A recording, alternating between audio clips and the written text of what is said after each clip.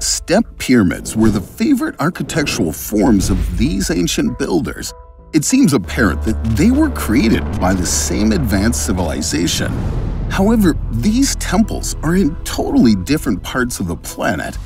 This Chichen Itza complex is located in Mexico, the Pyramid of Djoser is in Egypt, and the Ko-Ker Sanctuary was discovered in Cambodia. Textbooks will tell you that all these very similar step pyramids were built by different primitive societies independently of one another. But the weirdest thing is that these almost identical structures are separated by hundreds or even thousands of years and a distance of half the world. And if we assume that they were really created by representatives of the same ancient advanced civilization who could easily cross the oceans, that's the development level close to the 20th century.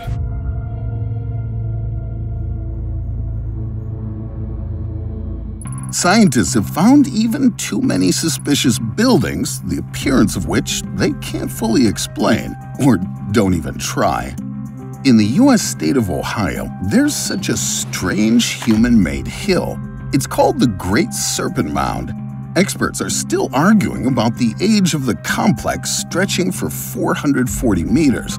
The generally accepted version states that the snake-shaped mound was built by representatives of the Fort Ancient culture around the year 1000 CE. Allegedly, there was just no one else who could do it. However, this version hasn't convinced everyone. British journalist Graham Hancock doubted such conclusions and decided to conduct an alternative study. Not far from the Serpent Mound, he came across a whole complex of ancient burials related to the Adena culture, which is 1,500 years older than Fort Ancient. But the most incredible thing is that the Serpent Mound apparently rests on the ridge of an ancient meteorite impact crater. The tested samples showed that this collision occurred no earlier than 125,000 years ago, leaving behind a powerful magnetic anomaly. Compass needles literally go wild in this area.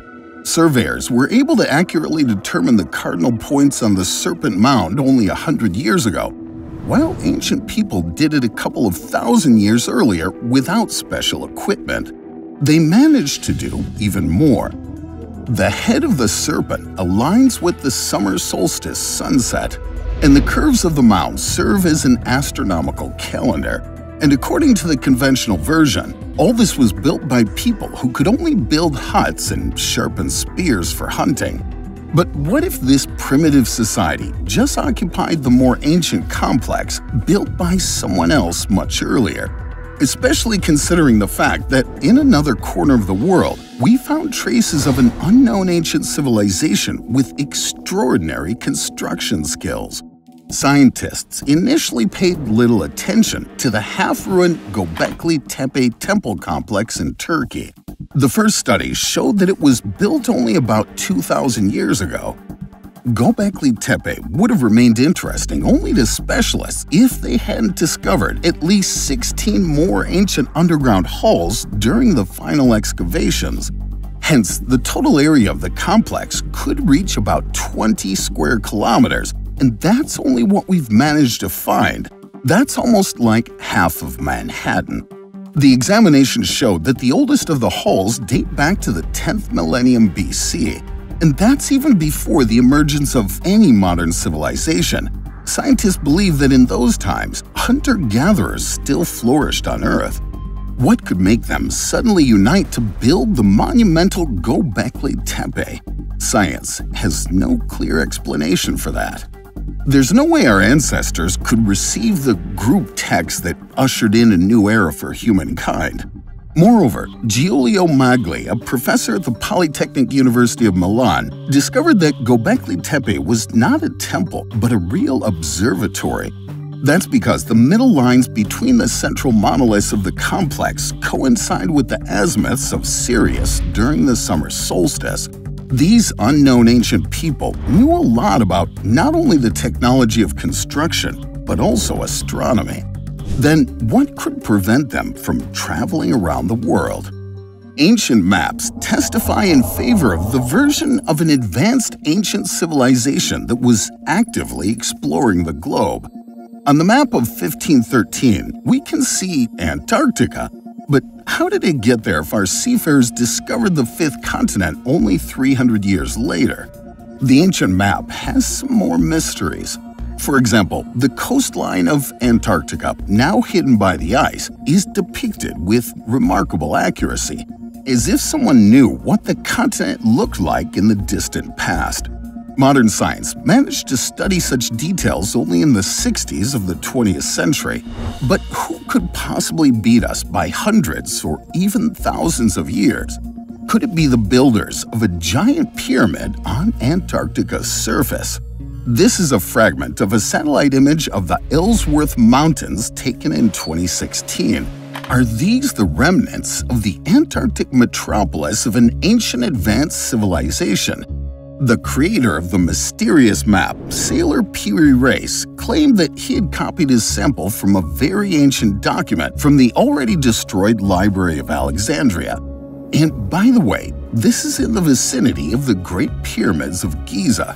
What if the ancient builders left detailed instructions for the descendants, which were subsequently lost? But there's more to come. The outlines of 16th century South America, still poorly studied back then, are also strikingly accurate on the same map. Mountains, rivers, and some lakes are even marked on the continent itself. That is, in ancient times, someone not only saw this piece of land from the sea, but also managed to get deep into the continent. However, on the map of Piri Reis, there are inconsistencies even with our current knowledge of the world.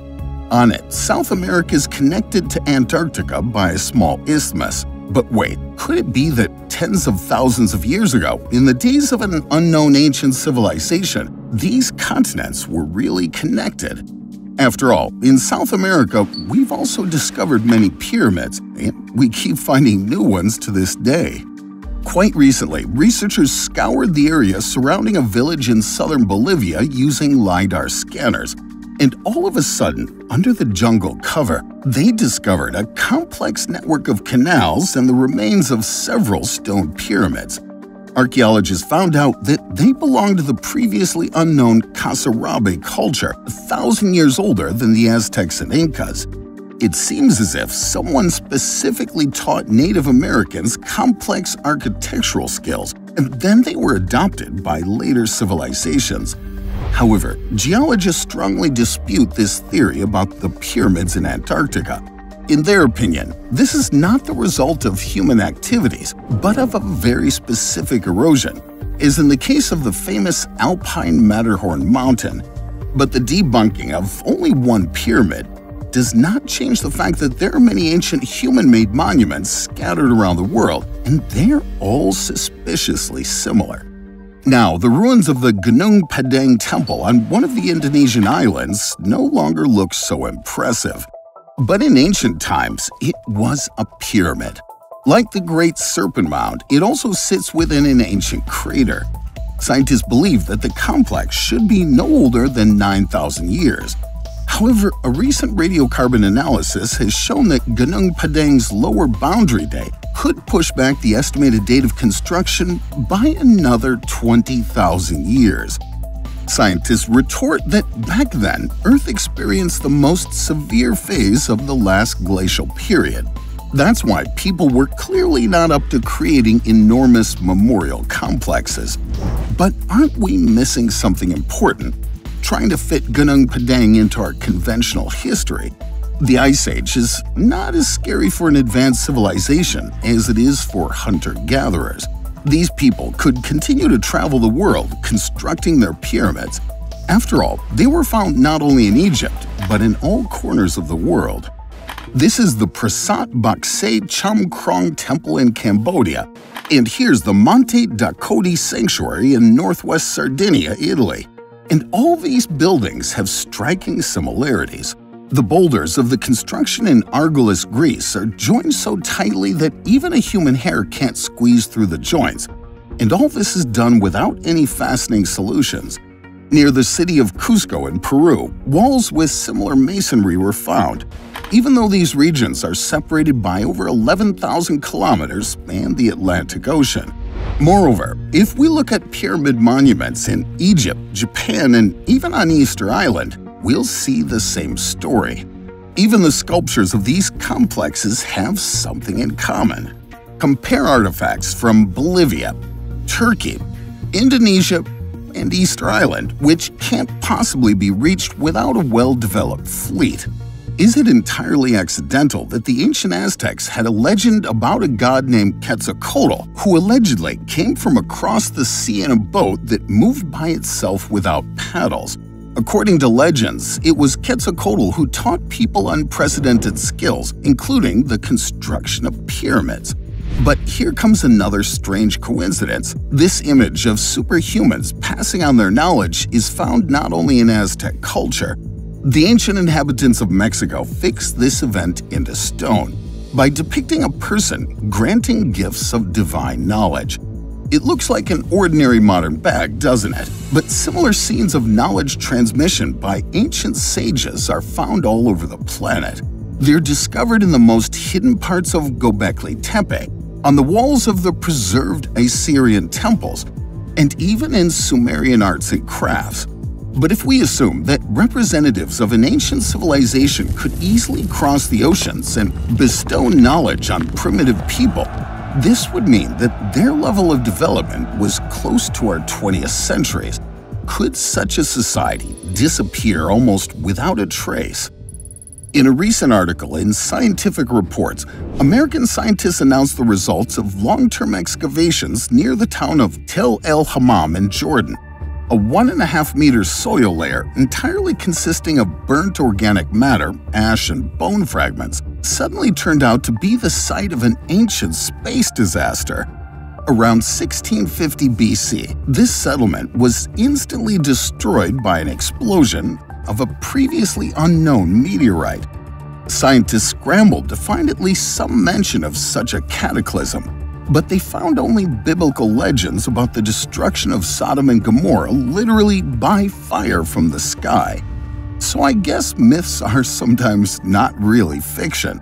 And although such a disaster wouldn't have been enough to wipe out an entire civilization, there is an ancient legend about a global catastrophe, which may also prove to have some grounds. The myth of the Great Flood can be found not only in the Bible, but also in the tales of the indigenous peoples of America, and even in the legends of Australian Aborigines. The ancient Finns even associated this event with the end of the world. If the flood was really so global, even an advanced ancient civilization would be in trouble. And some data indicate that approximately 13 to 15,000 years ago, our Earth experienced the so-called cataclysmic period. It's like all the storms on our planet were raging simultaneously. But what could have caused it? Soil samples of that period contain numerous nanodiamond deposits. These are microscopic crystals that are formed as a result of the powerful impacts of comets or asteroids.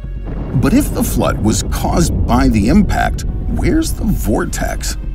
Richard Firestone, an analytical chemist at the Lawrence Berkeley National Laboratory in California, found that most nanodiamonds are found in soil samples from North America. But back then, the entire territory of modern Canada was covered with a thick ice crust. And if the comet hit it, the instantaneous melting of a tremendous amount of ice could create a devastating wave and, as a result, cause a global flood. However, it's not a sure fact that it could destroy an entire civilization at once. The few survivors could theoretically settle in different parts of the planet to try to revive the former greatness and, at the same time, transfer fragments of their knowledge to other more primitive civilizations. It's amazing, but judging by the dating, the survivors of the secret apocalypse could be the ones who built Göbekli Tepe. In the meantime, the rest of humanity was hunting and gathering, as they already had the necessary technology and knew how to cooperate well. But if such a monumental building was erected by people exhausted by disasters, what were they really capable of at the peak of their glory? And if they possessed high technology, why didn't we find it? Although we consider ourselves a rather advanced civilization, which certainly left its bright mark on the planet's history, in reality, we can greatly overestimate ourselves. If our civilization disappears right now, in 200 years, there won't be any traces of human-cultivated plants left on the planet. In 10,000 years, cities will almost completely disappear, except for the remaining large stones randomly scattered around the globe. And we've just found something similar. The Bimini Underwater Road near the Bahamas is referred to as the Road to Atlantis. It consists of 700 meters of neatly laid out limestone blocks. The true origin of the structure is still disputed. There's no single plausible explanation among scientists.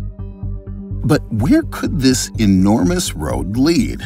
Could it be that in earlier times, before the Great Flood, the ocean level was significantly lower, and the ancient civilization surrounded almost the entire planet with such highways? That doesn't sound crazy at all, given that it would be easy to get to most other continents from Antarctica, which hadn't been covered with ice yet, just like it's indicated on the ancient map. Maybe one day we'll find the ruins of entire metropolises under the ice. But if an unknown ancient civilization was so advanced, there is one problem. If we disappear, the glass and plastic from our buildings and machines will be decomposing for about 15 million years. And after only a few tens of thousands of years, we would have definitely found similar traces of the previous civilization. Or not. The source of all our plastic is crude oil. Ancient people could either have failed to find it at all or considered it useless. It's also possible that they managed to predict the harmful effect of synthetic materials on the planet and just abandon their production. In other words, such a civilization could be completely organic and therefore leave no trace. But the development level is determined not so much by technology as by the structure of society. And if the ancient sages didn't use plastics as we do, they could find alternative ways to organize their civilization. Despite our prejudices, ancient societies might not necessarily be primitive. This conclusion was reached by the American anthropologist David Graeber, who studied various alternative structures of ancient human societies. For example, in the early stages of the development of even our civilization, there could be tribes with a constant cyclical change of roles. Once every few months, slaves became chieftains and vice versa. In doing so, they could change not only personal belongings, but even names. After a while, everything was back to normal. Also, in his book, The Dawn of Everything, he describes the primitive tribes which consisted only of eccentric people who deliberately didn't observe any hierarchies. Perhaps similar, insane principles of social organization helped an unknown ancient civilization to find alternative ways of development and develop much faster, even on the basis of technologies that seem organic and imperceptible to us today. Simply put, the issue may not be that a highly developed ancient civilization is so invisible. It's just that it's very difficult for us to see it with our prejudices. But one day, we may rise above them and find all the missing pieces of the mosaic of an ancient unknown civilization that has only left us hints. However, ancient people might not be all that different from us in some things. The Indian epic Mahabharata describes an explosion as bright as 10,000 suns, after which a huge column of smoke and fire arose, and the birds fell dead to the ground. That sounds suspiciously like a nuclear explosion, doesn't it? I can't even imagine what it could look like. Do you think an advanced ancient civilization really existed?